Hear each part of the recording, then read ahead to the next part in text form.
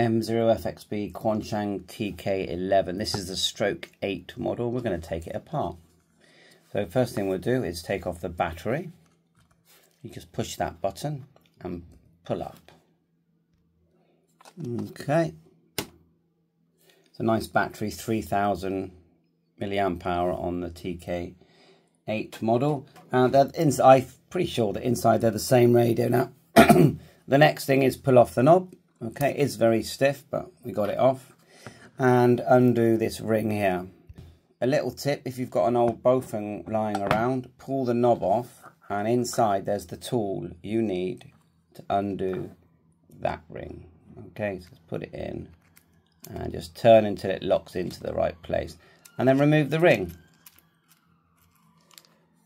which we've done. Now you can see that there is an LED there, and the 3.5 antenna, which I'm very worried about, to be honest, because I've been doing tests and it's very fiddly. I think they wanted to keep the torch, but they should have done away with the torch, or made this LED here at the front be a bigger LED, so it could have been a torch, and then put in a SMA there. I think that's what I think they should have done. So now we're gonna undo 1, 2, 3, 4, and it should just pull up really. Obviously, be careful because the sides are going to have some plastic bits inside. Can't find anything under there, so I'm just going to undo them 4 and then carefully see if I can pull it up and keep an eye out. And just, if you look there, there is like a rubber grommet there, but it looks like it's just going to come away. And I just want to have a real close-up on the circuit board and see what chips are there and see if we recognise any of the chips. Now it says T10H here, and these aren't actually very tight, so they're coming off easy. Just 1, 2, 3, 4, and they are magnetic, which is nice.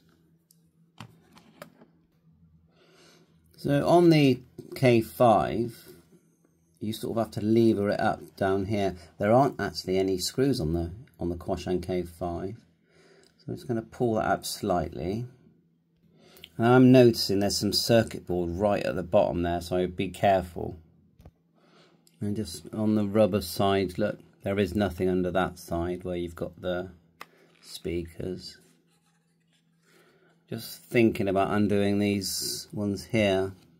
It just feels really stiff to pull it up at the moment.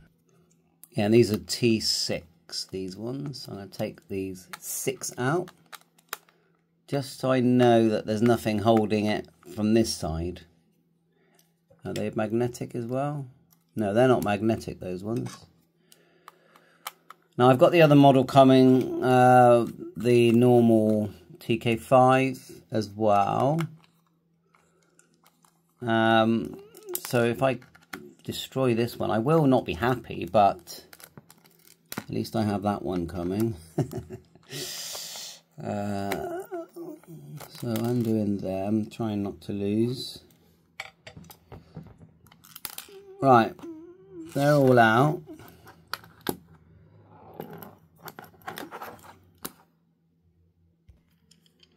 There is like a ring here. I'm going to take it off. I'm not sure if it's a bubble below the case, but I'm going to take it off anyway. And there was like a washer here that I've removed. I think that was a good plan because look, there's plastic here above that ring, so that's probably why it felt quite stiff trying to, I didn't pull that hard trying to remove it. You also have this sort of rubber grommet that sat above here, and I'll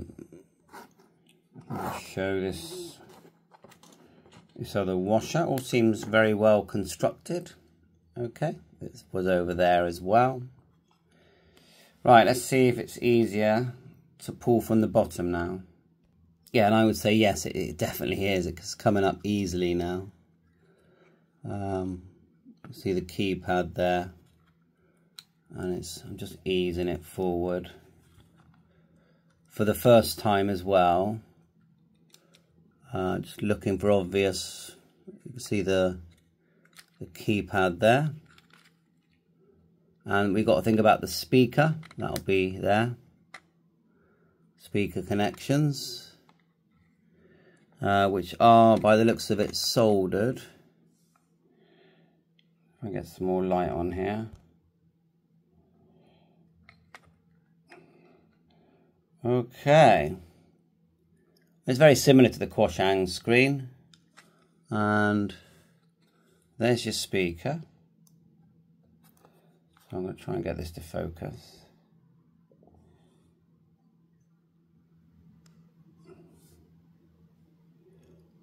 I wonder if we can just do that. That would be handy, wouldn't it? Oh, yes. Okay, I'm not going to start removing all these parts. And the sides haven't fallen out. You know, normally on the K5, K6, the sides fall out, don't they? But they haven't. Interesting, there's two connectors, so let's just zoom into what it says here. Yeah, so one's the microphone. You can see that here, and then speaker. And then the keypad just literally just rests there. Of course, you've got your... Let me just show you the keypad properly, sorry. So the keypad just rests. Microphone, speaker. And keypad here. Screen that just clips in.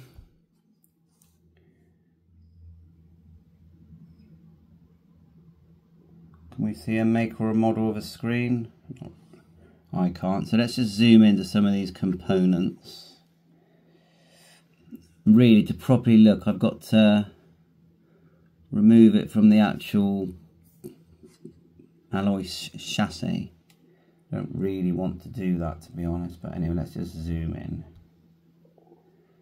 And you can let me know what you think the components are. It's quite hard to do it filming. You can see the word mic, speaker. Now regarding the SMA antenna, it's definitely doable that we could remove the LED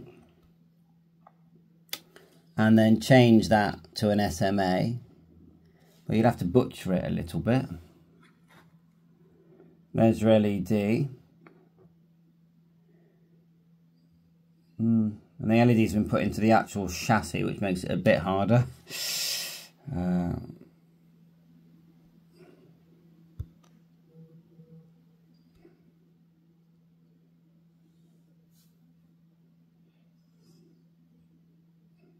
There's your little push pads.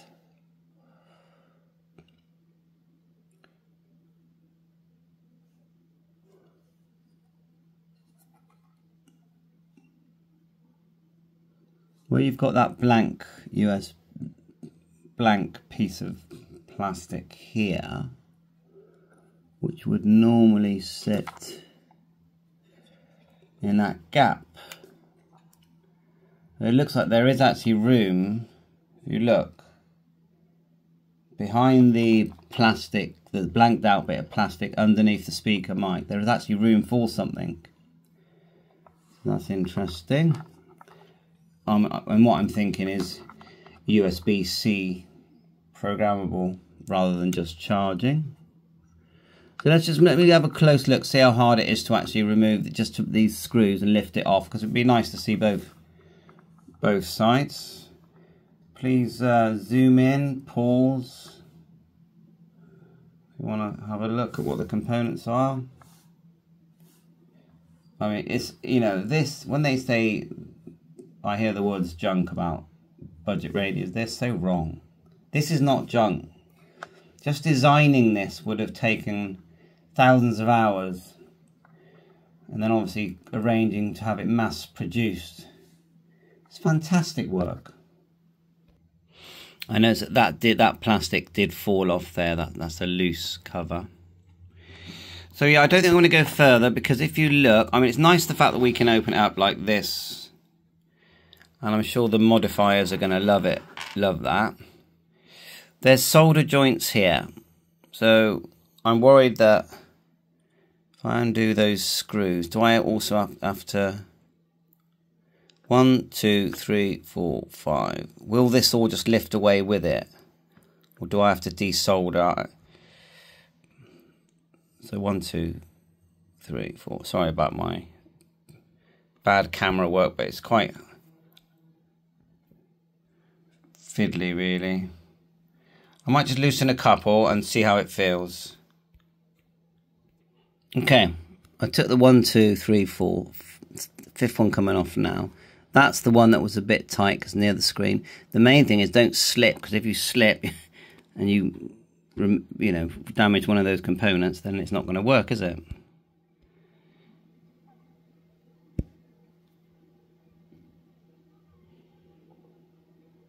I noticed the words here 2512, and on the screen you can see some numbers there.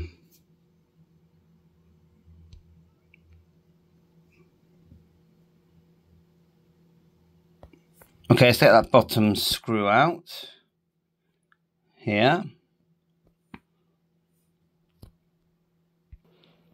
Okay, so it needs desoldering here, and I think here and here as well. I'm not going to do that. I'll leave that to probably Paul, Oscar Mike Echo Tango. He's good at stuff like that. So Paul, take it away. Bye for now. It was fun. 7-3.